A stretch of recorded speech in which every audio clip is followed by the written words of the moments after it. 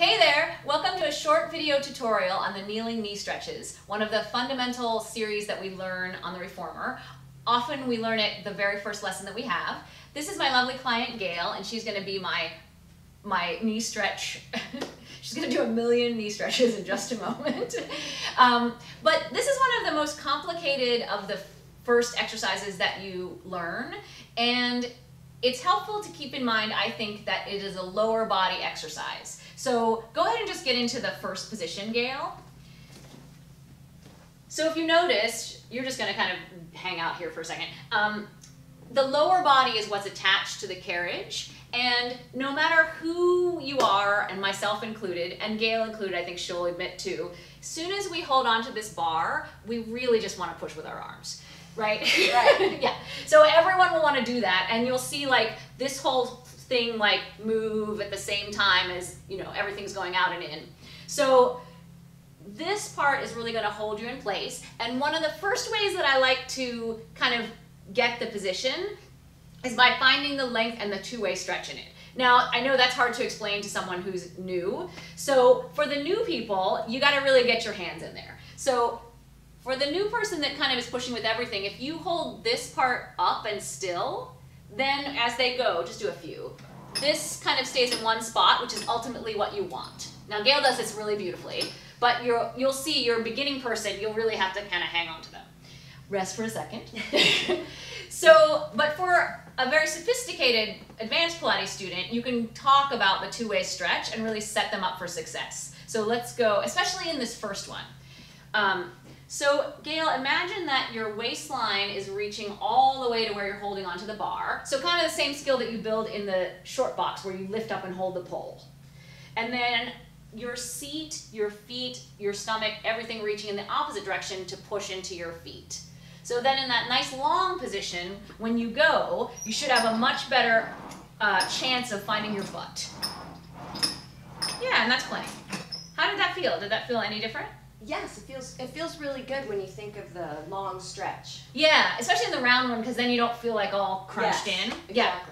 So finding the length, getting your hands in there are ways to help this exercise with people.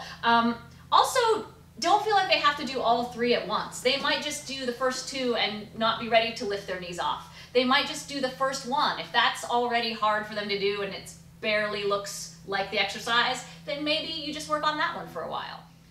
One strategy you can use to work on the precision of the positions is just to simply do the positions one after the other without really the repetition yet. As you're getting the form of the position, it's going to kind of lead you right to the muscles that you'll need. So once the position is strong, then the repetitions should be working from a good spot. So let's just go to position one, which is round.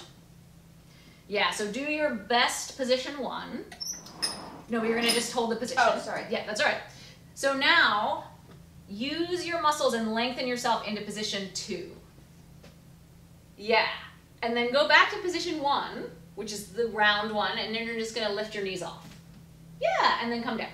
So you can just do that. Let's actually do it again, because I said some fancy things in there as well. So one thing that happens to people is they do this one really nicely, and then it kind of falls apart, and as they go to the second position, just lift up and lift your hips up and move forward.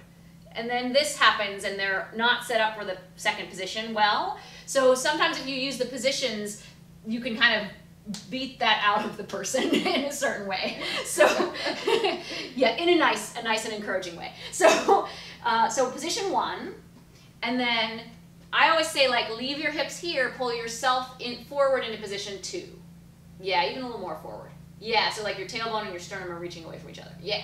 And then go back to position three, which is actually position one, and lift your knees up.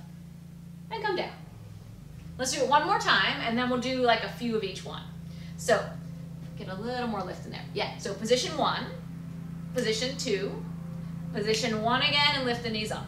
Yeah. Okay, so now Gail made that look really easy to stay exactly where she is and lift her knees up into her stomach. So let's actually talk about that, because it's hard to do. And ultimately you do want to keep your butt back here, but to lift your knees up, if you need to move it a little forward for a little while, that's totally fine. So when she's lifting her knees up, she's actually doing a little bit of like double leg pull. She's not just trying to lift her knees off the mat, she's trying to pull them into her chest, and that's why it's successful. So one more time. So position 1, position 2, position 3, pull your knees into your chest, and down. Okay, so now just use that transition of positions. See, you've kind of built the transitions right into there, and then you don't have to teach them to them. So do like 3 of each one, and just do the transitions too.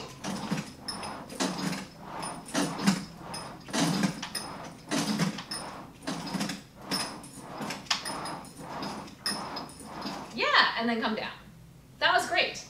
So that made me think of something else, actually. So if you noticed, and I'm being so picky, Gail did a beautiful job. On the first 2, there was a lot of spring noise bouncing around. However, on the 3rd one, it got very quiet. So sometimes if the springs bounce around a lot, it's a little bit of an indication that you could be more in your stomach and that your legs are helping you a little bit.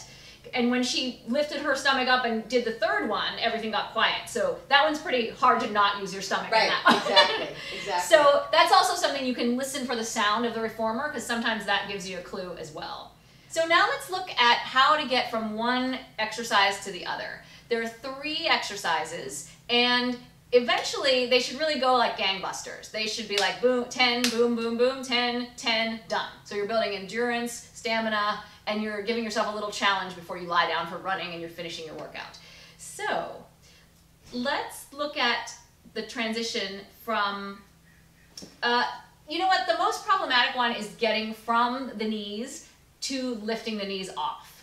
So let's talk about how to get into the knees off, and then we'll do the whole sort of rhythm of the whole series. So Gail, this one is new for you, but stand up like you're gonna do the elephant. So sometimes if people, depending on their body type, it might be hard for them initially to figure out how to lift themselves off the reformer. So you can always lower them from above. So they'll be in the elephant. You're gonna put your heels up onto the shoulder rests, just like you would be with the knees off. And then you're just gonna lift your ribs up, point your butt down, and lower your knees as much as you can sustain, and then you're gonna go. And just do 3, and then come down. See, wasn't that nice? Yes. Yes. Yeah, that's a lovely transition. So, but let's say you're doing, 10 round, 10 arch, 10 knees off right in a row. The transition, sometimes from the 2nd one to lifting your knees off, there's sometimes like a lot of, pausing and figuring out and lifting up. And I like to just take what you've done before and use all that to inform how you're gonna lift your knees off. I'll explain. So let's pretend you've done 10 of the round one. Okay. Let's do 5 of the 2nd one. So by the time you get to the knees off, Joe Pilates has had you close the carriage 20 times. So just do like 5 of this one. Let's pretend she's done 20. Yeah, lift your chest lower. So you know how to close the carriage. So close it, round your back, and lift your knees up at the same time. Yeah, let's do that again. So do it a little more in real time. Okay. Yeah.